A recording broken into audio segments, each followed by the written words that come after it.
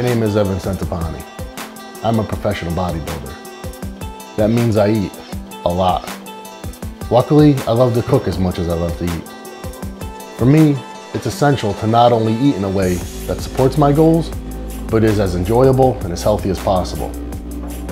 Follow along. We'll cook, we'll eat, and who knows what else. This is Evan's World.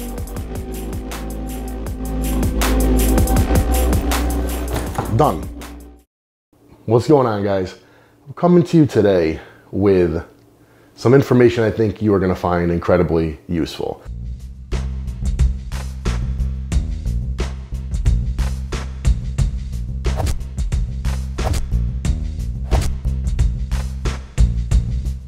If you guys watching or anything like me, you eat a fair amount of rice.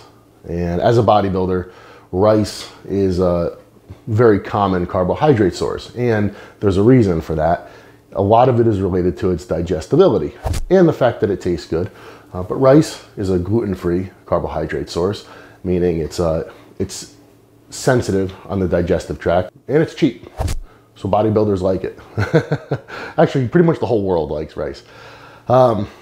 There's so many different types of rices out there. There's jasmine, basmati, parboiled, wild rice, which actually isn't even really rice. But that's besides the point. There's long grain, short grain, so on and so forth. So before we even talk about seasoning and spicing your rice, which is what I'm gonna do, let's talk about the rice itself. I've had the best luck over the years with basmati rice. Now, I prefer basmati because it's not sticky. Jasmine rice can get very clumpy and sticky and kind of wet, and I don't like it. Basmati, the grains are a little bit more defined. It's a little bit lighter, a little more fluffy. The taste is great. The only thing I'm gonna tell you is I would not buy parboiled rice. Texturally speaking, it's a little harder. It doesn't pick up flavor as well. Parboiled means essentially it's been cooked once. It's supposed to be suitable for people who have blood sugar control problems because parboiled rice doesn't break down super easy. Just like if you were to undercook your pasta, it will break down slower, it will digest more slowly, meaning the sugars will release more slowly into your bloodstream, not causing a large spike in blood sugar. However, for most of you, I'm assuming a lot of you, most of you have your blood sugar control is just fine. You can eat the kind of rice you prefer. Oh, but before we go any further, let's talk about brown rice versus white rice. I prefer white rice. I don't like the taste of brown rice. I feel that the digestibility of it is poor. And as it relates to arsenic in rice, which has been a subject recently, from what I understand, the arsenic is contained more in the hull of the rice. That's that outer sheathing, which if you eat white rice, it has been removed. So I all around recommend white rice, not only for taste, but for function. Let's get down to spicing your rice. A lot of you probably just eat your rice plain. There's so many good things you could do to make your rice flavorful and enjoyable and something you actually look forward to eating. I'm going to give you several different combinations that I kind of keep in rotation that I found to work really, really well. Now, the first one is saffron and scallion. It's, aside from it tasting really, really great, there's nothing I could say about it that it's really, you know, crazy healthful or that really stands out other than it just for being great for taste. If you're not familiar with saffron, it comes in little tiny threads, and a jar this size, just for this little amount of saffron, it's about $15. However, it goes pretty far because you only use literally 2 or 3 of these threads at a time, and you'd be amazed how much flavor it gives to the rice, and it turns out this really nice color. So this plus some scallion really gives the rice a really aromatic and fresh and bright taste. Great combination. Another one of my favorites is to combine some type of curry powder with fresh grated turmeric root. Now, there's a million different curry combinations. And what I would suggest is just trying some different ones, seeing which ones you like. Some of them are stronger. Some of them will include ingredients that you wouldn't expect, like cinnamon. Right now, I currently use these two. I'll use a half a teaspoon of each because I kind of like the flavor of both of them combined. This curry, for example, has turmeric, paprika, fenugreek, coriander, black pepper, cumin, ginger, celery seed, cloves, caraway, and cayenne pepper. Whereas this, even though it's not really a curry, it's a masala, contains cardamom, cinnamon, cloves, cumin, black pepper, and coriander. So some overlapping ingredients. But what's interesting to note about a lot of curry powders is that they contain ingredients that are actually very good for your digestion. They cause the release of gastric juices. They bolster digestive fire, meaning digestive strength. And they're good, a lot of them, for killing bad bacteria. Even in modern day India, spices are still heavily used, and a lot of it dates back to times when refrigeration wasn't as widely available. So a lot of spices were used to preserve meat and to kill bacteria, and they can still be used for those purposes. And even when added to a modern diet, will help to balance gut bacteria. I like to include in it some fresh turmeric root, which you can see inside. It's like a deep orange. And using powdered turmeric, no, is not the same as using the root. A lot of times when roots or herbs or anything else is converted from fresh to a powder, volatile oils and other active constituents that you and I want that are very beneficial are lost, unfortunately. So to opt for fresh when possible is usually the way you want to go. If I were going to cook a serving of rice, I would take about this much turmeric, and you can see my grater is kind of permanently stained from grating this. And I use a rice cooker, right? So I'll combine water, rice, and then the ingredients right in here. So I'll grate the turmeric.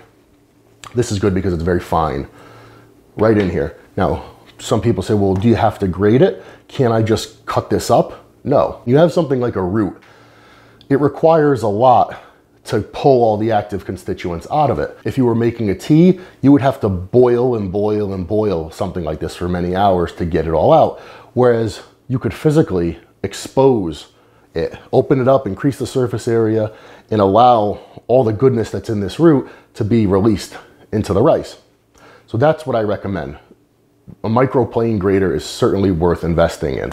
Be careful with turmeric root because it'll stain everything. Your fingers will be all orange and yellow, your fingernails. My wife routinely yells at me because I'll get it all over the sink and the sponge and other white kitchen utensils, and it will eventually come out, but it takes a while. So be careful, wear gloves. It doesn't really bother me if, I've got some yellow on my fingers. I remember one time I must have had some on my fingers, and I was rubbing my face. I said, oh my God, why the hell's my face all looked, I looked like I had jaundice. So just be mindful. Here's kind of a different take on rice where I combine shiitake mushrooms and seaweed.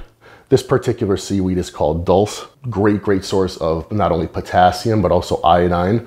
I believe just a serving about this size contains, what is it? Almost 1,000% of your recommended daily value of iodine, in addition to a lot of other vitamins and minerals. And as a lot of you may well know, modern diets are notoriously low in iodine, namely because of soil depletion. So including some seaweed in your diet may not be a bad idea. Now, Asia has been doing this combination of mushrooms and seaweed for many years, creating soup broths out of it. Why the combination of the two? I believe it's related to naturally occurring glutamates in these ingredients, which in the Asian terminology, that word umami, which is kind of that, it's not salty or savory or sweet or sour. It's that different element of taste, which it's very flavorful. So some seaweed, some mushroom, and maybe a little bit of sea salt added to your rice. Beautiful. Now, not to mention that shiitake mushrooms have benefits of their own in terms of boosting the immune system and being known to combat viruses, etc. Mushrooms, definitely something that's good to include in your diet, and they taste delicious. It'll add an earthy and meaty taste to your rice. Now, here's my current favorite. I'm currently using the hell out of this combination. It's cardamom and fresh ginger. Now, cardamom, until a couple months ago, I had never used it. Now, if you guys purchase this and you give it a smell, you say, wow, it's a strong smell, but almost like a clean, aromatic, almost like a citrus type smell. Very, very nice. It could even be used in sweet baking. I know sometimes it's used in the creation of pastries and some cakes and things like that, but it could also be used in savory type applications. Now, this combined with the ginger, really, really delicious and great for your digestion. Again, the ginger being a root, just like the turmeric, it should be grated up. Get your microplane grater. I like a piece about this size. And you know, when I make rice, usually I make rice for the day in my rice cooker. It'll usually be 3 to 4 servings of rice. So a piece of ginger this size would be about appropriate for me. And boy, it adds a really just flavorful and delicious and clean taste to the rice. Ginger, of course, being great for your immune system and great for killing bugs and bacteria and viruses, etc., and also great for killing bad gut bacteria. Very, very good for your digestive system. Almost a very similar thing with the cardamom. Good for offing bad bacteria. And the combination of these two, they really taste delicious. Moving on, this is another one of my favorite combinations. It's fresh parsley, some fresh marjoram, which still growing in my garden currently. I cut earlier, and some chives. Now, I have some dried marjoram here, which I would use in the event that I didn't have the fresh stuff, but I can tell you, you know, if you guys were here, I would have you rub one of these leaves, smell your finger then, and then also smell the dried stuff, and I can tell you, it's nothing compared to the fresh stuff. If you don't have any fresh stuff, use the dried stuff. I've got some chives here, which give it a really nice flavor. So usually what I'll do is I will put the marjoram and the chives in the rice cooker with the rice and the water, let it cook.